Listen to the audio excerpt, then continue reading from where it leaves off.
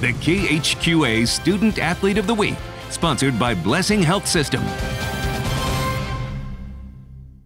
Lake County is a very heavy baseball school. A lot of their players go on to play at the next level, and I knew that from the start with talking to Coach Cummings. He runs that program great, and he does some great things. And you know, it's as long as I can play baseball is what I want to do. If I can keep playing for 3-4 years, then you know that's what I want to do. And so I have a good feeling that if I keep working hard, that I can get to that next level, even after the JUCO route and going to Lake County. His passion, his intelligence, and his unyielding work ethic position Southeastern catcher Owen Rigg ideally for the challenge of pursuing collegiate baseball. It doesn't hurt here either that Owen is blessed with as good a family support system towards that endeavor as you can find, including an unbelievable coaching resource right at his own kitchen table. I mean, that's the big thing. He was the one that got me into it, you know.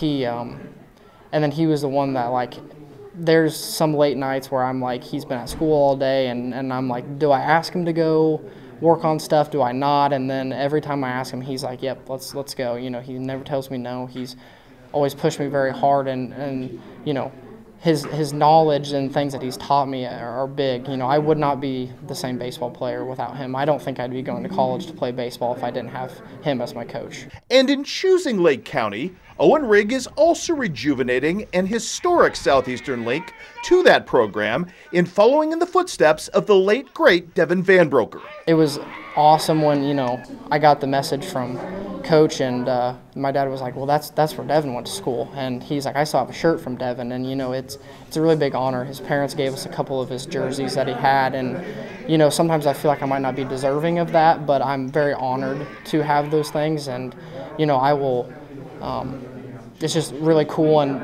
funny how that works out, you know, my dad coaching Devin and all those things. And yeah, you know, I hope to be the baseball player that Devin was. It is a standing credit to Owen's fierce competitive streak and diligence that baseball wasn't his only contribution to Sun's sports, or even cooperative athletics with West Prairie on the gridiron. Baseball's always been my number one, so I've always taken that the most serious, and then basketball's been the number two.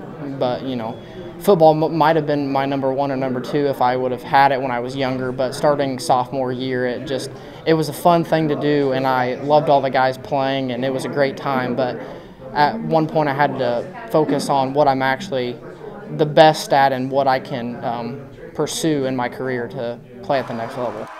Given his proud family roots in Augusta, it is of particular pride to Owen to have helped make basketball history for Southeastern with that junior year's sectional title. You know, my dad would always tell me, he's like, basketball teams don't come around like that very often, and he's like, you're very lucky to be on that team, especially to be a starter on that team, you know. And I mean, it would be awesome just to go play one more game with all those guys. But it is baseball that will be his ultimate legacy, having found the right creative and intellectual niche for himself in catching. A catch-all for an honor roll student who lives to compete.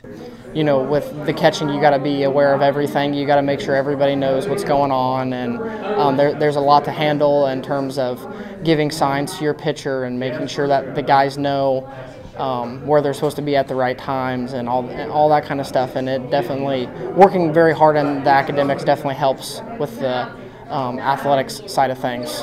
The rest of Owen's journey beyond the diamond is one he is still cobbling together in the hopes of more organically finding his future once he gets on campus at Lake County. I'm not really sure yet. You know, it's a decision I probably won't take that lightly. You know, I think it'll probably be business is what I'll start out with, but that could very well change into something else. But no matter what, going 4 years in business is going to help me with any sort of job that I'm going to have. And so yeah, I don't know what road I'll go down, but you know, I'll just go as it takes me.